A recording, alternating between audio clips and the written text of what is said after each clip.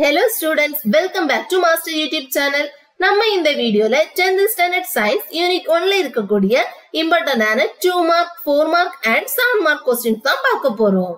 First, unit 1ல இருக்கக்கூடிய இம்பார்ட்டன்டான 2 mark questions பாத்தீங்கன்னா first question define inertia, next state Newton's second law, next what is mean by linear momentum, next state Newton's first law, next define movement of the force, next state Newton's third law, next what is mean by couple, next define one dyne, next define one Newton, next define impulse, next while catching a cricket ball the fielder lowers his hands backwards. Why? Next unit 1ல இருக்கக்கூடிய இம்பார்ட்டன்டான 4 mark questions பாத்தீங்கன்னா first question deduce the equation of a force using Newton's second law of motion.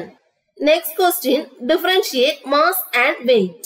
Next question state the universal law of gravitation and derive its mathematical expression. Next question give the applications of Newton's law of gravitation. Next question write a short note on principle of movements.